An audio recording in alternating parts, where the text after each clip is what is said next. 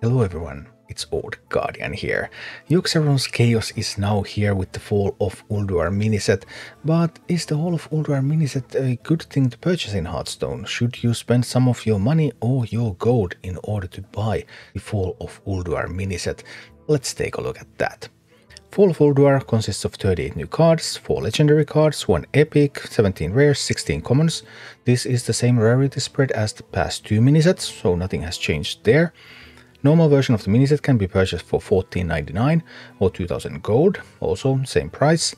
All golden version can be purchased for $69.99 or 10,000 gold, and the golden miniset also includes a bonus diamond legendary, which is a bonus Yogg-Saron in diamond.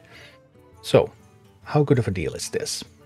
If we take a look at the regular miniset, then the regular miniset overall, it would cost you 11,880 dust to craft all the cards in the miniset, and if you disenchant all of those cards you get 2,640 dust.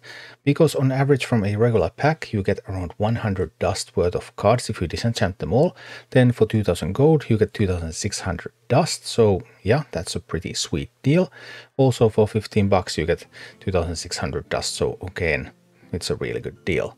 Also, it's much better to buy the miniset than to try to open these cards from packs, because if you try to open them from packs, okay, you get the commons in 9 packs, also you get the epics in 9 packs, you get the rares in around 30 packs, but in order to get all the 4 legendary cards, you'd have to open more than 70 packs on average.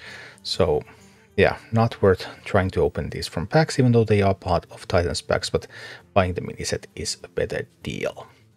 If we look at the golden miniset, then the golden miniset, crafting the golden miniset would cost you 56,000 dust, and disenchanting the full golden miniset gets you 12,200 dust. So for 70 bucks or 10,000 gold, 12,200 dust, again, you're getting more dust value from the golden miniset than you would get simply from buying packs. So again, it's a pretty good looking deal. But you're probably not going to buy the miniset just to disenchant all the cards, and in that regard the miniset also delivers, because already looking at the most expensive cards, Yogg-Saron Unleashed has already proven in the first day that it's a good card, it's a very strong card. You're going to play that in many decks that are very spell heavy, because it offers them great removal option. In playing something like Druid, you really want to put Yogg-Saron Unleashed into your Druid decks. Also, Soulburner Varia, which is an Undead Priest card. There's already a video on my channel about the new Undead Priest with Soulburner Varia. Soulburner Varia definitely worth it as well if you want to play with Undead Priest. So there's a pair of very strong legendary cards in the set.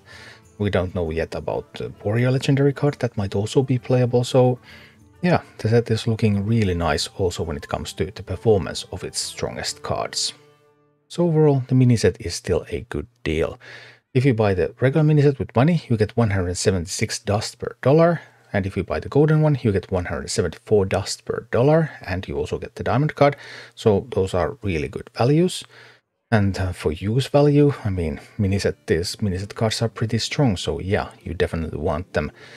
If you want just the dust, there are some bundle offers occasionally available in the shop that are of similar value, but none are really better.